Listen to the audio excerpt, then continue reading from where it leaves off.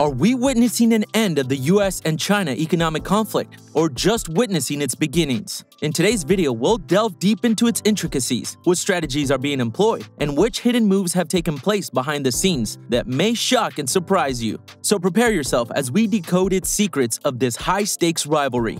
Janet Yellen, of the U.S. Treasury Secretary, stressed the necessity of strengthening economic ties between her nation and China, while protecting both parties' individual interests in her speech at Johns Hopkins School of Advanced International Studies. As two of the world's most dominant economies, any divergence from fair competition would prove costly and dangerous, according to Yellen. Yellen also encouraged China and the U.S. to collaborate on issues of global debt that would mutually benefit both nations. U.S. federal debt has reached $31.7 trillion as of April 21st, representing 120% of GDP growth, and evidence that recent material wealth creation in America was achieved primarily through borrowing globally. Yellen's speech underlines the necessity of maintaining positive economic ties between China and the U.S. as two pivotal powers shaping global markets. Although their economies differ substantially, cooperation remains crucial to promote sustainable economic development and stability for both nations. As of April 21, 2023, the U.S. federal debt has reached an alarming level, $31.7 trillion, or 120% of U.S. GDP,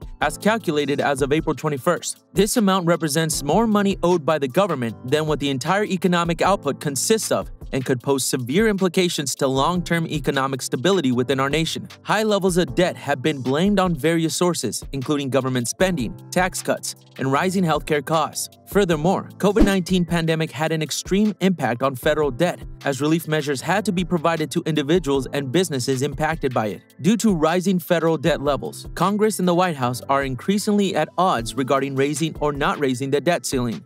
While proposals to limit spending have been floated as a ways of cutting down without raising the debt ceiling, are unlikely to meet with support among Senate and Democratic representatives, only further aggravating rifts over American debt levels. If the U.S. defaults on its debt, it can no longer pay salaries to federal workers or Social Security benefits, leading to reduced salaries for federal workers or checks from Social Security.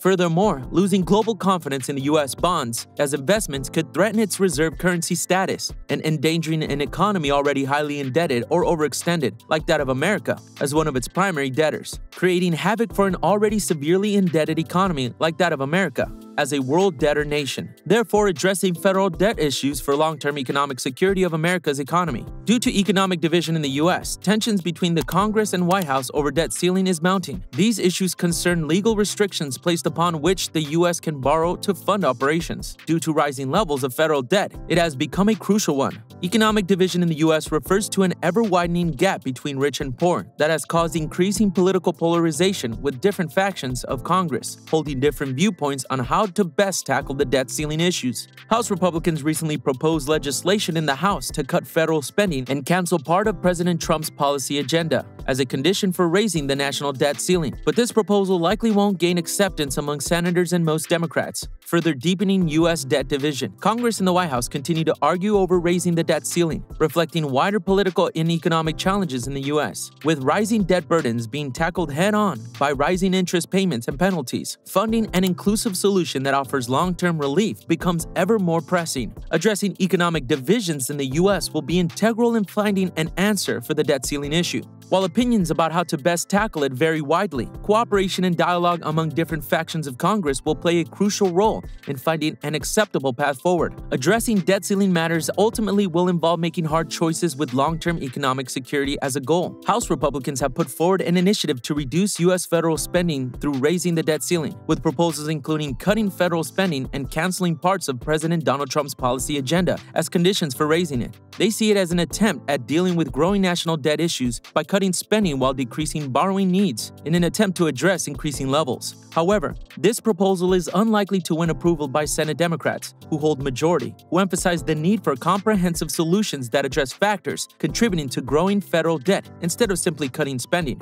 Democrats have also voiced concerns with this proposal as an attempt to tie debt ceiling negotiations to unrelated policy issues that could further divide and gridlock the nation. According to them, Taking on debt requires taking an equitable and collaborative approach, while considering all economic and political challenges at play within society as part of any solution. The proposal to reduce U.S. federal spending by raising the debt ceiling reflects both political and economic challenges within the U.S., as it struggles with rising debt levels. Finding sustainable and comprehensive solutions may require tough decisions as well as dedication towards long-term economic stability. Solving the debt ceiling issue will require a collaborative and bipartisan solution that considers all factors contributing to our federal debt burden. Although opinions on how to best approach it may vary among Congress factions, working together will be key to finding a path ahead. The U.S. Treasury cash reserve account has reached its lowest ever balance, signaling serious troubles in the economy. This account serves as a safety net for government payments and meeting financial obligations. With declining balances, it becomes clear how it could lead to cash flow issues within the government, causing major cash shortages within payment process or potential crisis in delivering services. The U.S. Treasury cash reserve account balance has declined due to several factors, such as increased government spending and tax cuts, as well as the impact from the COVID-19 pandemic,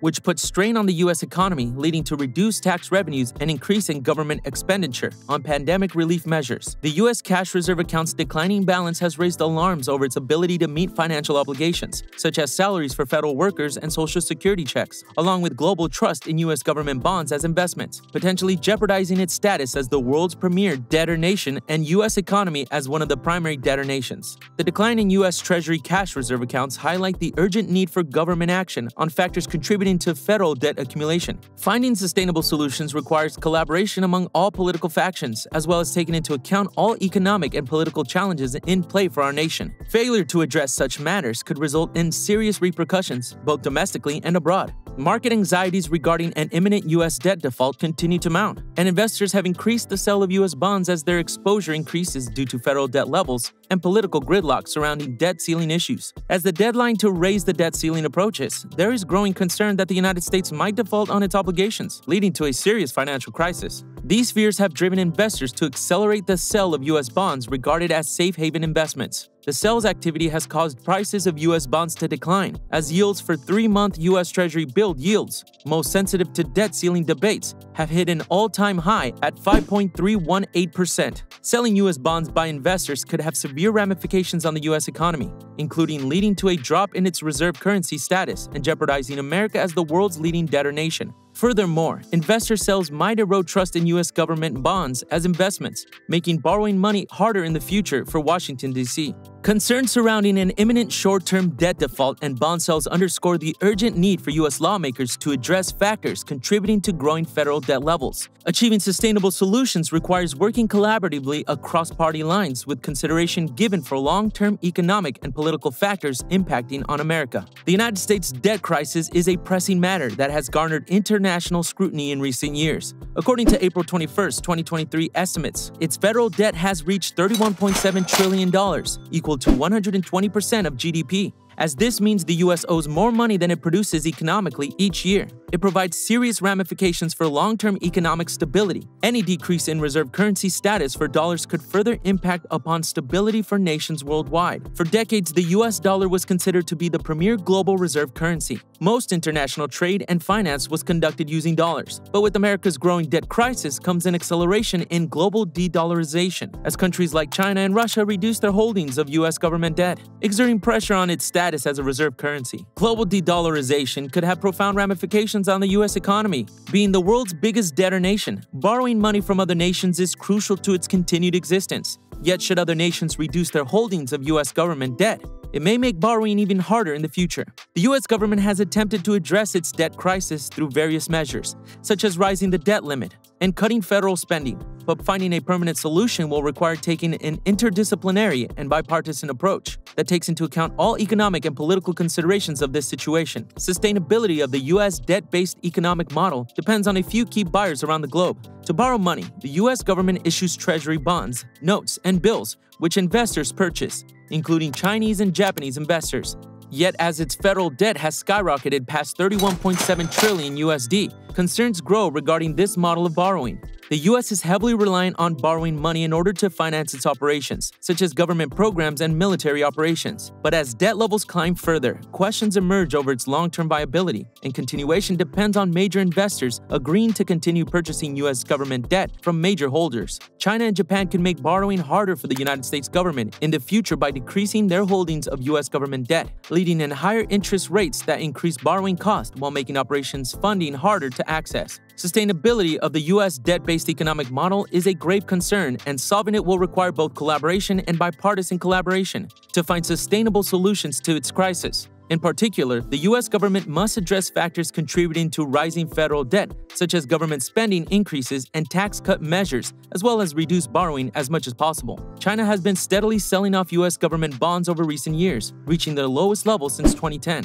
China currently owns less than $1 trillion worth of U.S. government securities, marking an unusual acceleration of liquidation that has raised concerns regarding what repercussions this could have on their holdings and the status of U.S. dollar assets. U.S. government bonds are widely considered safe haven investments and held by investors around the globe. Yet any decline in investor trust for U.S. government debt by countries like China could diminish global confidence in such bonds as an asset class, potentially making borrowing money from lenders harder for the U.S. government, leading to further erosion in reserve status for dollars globally. China's recent sale of U.S. government bonds could have serious ramifications, and the United States government needs to find solutions that address what are the underlying factors contributing to increased federal debt levels.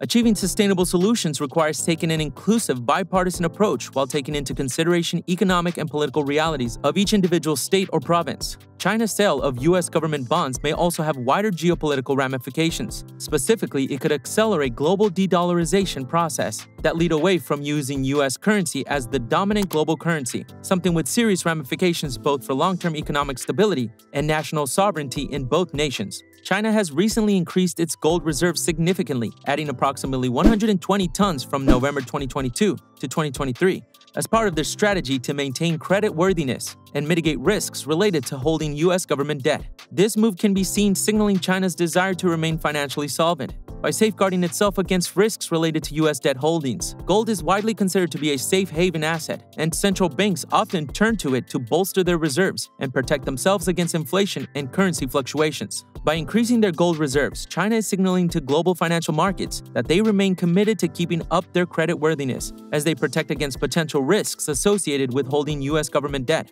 Congress members and Wall Street professionals from both parties have also proposed making debt payments to China via gold of equal value. This may be one way for America to continue borrowing from major debt holders such as China in the future. Repaying debt with gold highlights the significance of gold as an important reserve asset and its critical role in maintaining global financial stability. Furthermore, the potential solution highlights how urgently the United States must address factors contributing to federal debt accumulation in order to find solutions to their current debt crisis.